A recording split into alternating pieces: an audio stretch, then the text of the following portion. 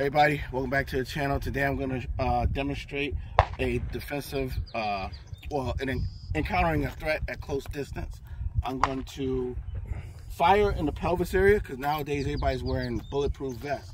As I fire here, I'll start to rise my gun up and then I'll get round center mass as I get distance, and once I'm at full distance, I'll be at this position here, okay? But first, like I said, we're going to pop here, and this is just training just in case someone has a bulletproof vest on, and then we're going to rise up and get our distance.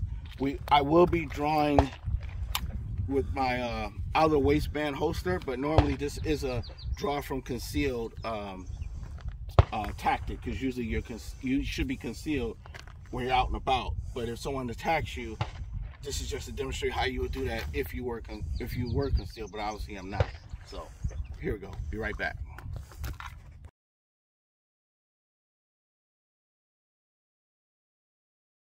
Hey man, let me ask you a question. Hey, I don't want any problems, man. No man, I got a problem with you. I'm gonna shoot your ass. Hey, get back.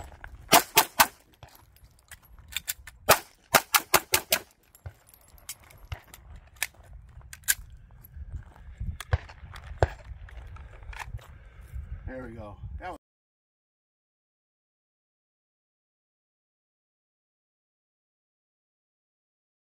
All right, so real quick, this shoot is a demonstration of I'm boxed in, my attacker is here, he has a knife, I can't get out.